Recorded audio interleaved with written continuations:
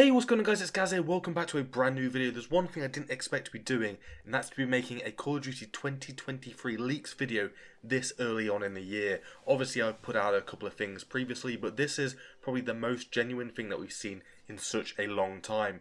And inside this video we're going to be going over the Call of Duty 2023 alpha dates, the beta dates, and the campaign early access. That has apparently been all leaked.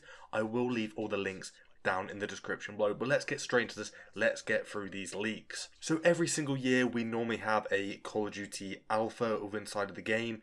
This has probably been going on for like the last 3 to 4 years, but it's going to be coming back once again, and these are actually a closed alpha, which is a bit unfortunate because we do like to have that hands-on experience, but we will get that in the beta, which we'll be talking about in just a little bit. So these alpha dates are going to be going on from the 26th of May to the 2nd of June, and that is going to be a closed alpha.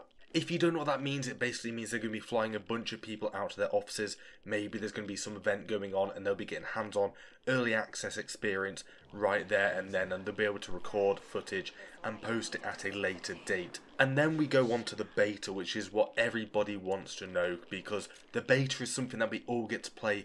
If you pre-order the game, you get it early. If you don't pre-order the game, then you get it like a couple of days later. So the first beta weekend one is for the PS4 and PS5, and that's going to be going on from the 6th to the 10th of October 2023.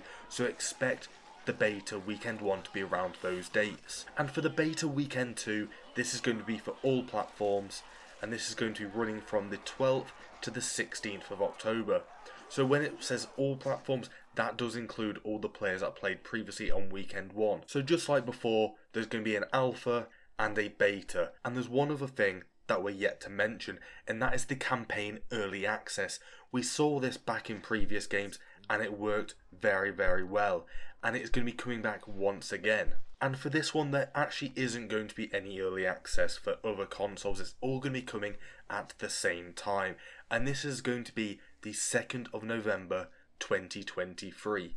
So if you can imagine it's going to be the 2nd of November, then surely the full game release will only be 1 week or 2 weeks later after the campaign early access. So that is all the Call of Duty 2023 leaks and rumours that are out there right now. If you want to see more in the future, then make sure you hit that subscribe button with a bell notification turned on so you never miss another Call of Duty 2023 video on this channel. Just like I said, hit the subscribe button, hit the like button, leave all your thoughts down in the comment section below, and I'll see you all in the next video. Thanks for watching, I'm Gaz, and I'm out. Peace.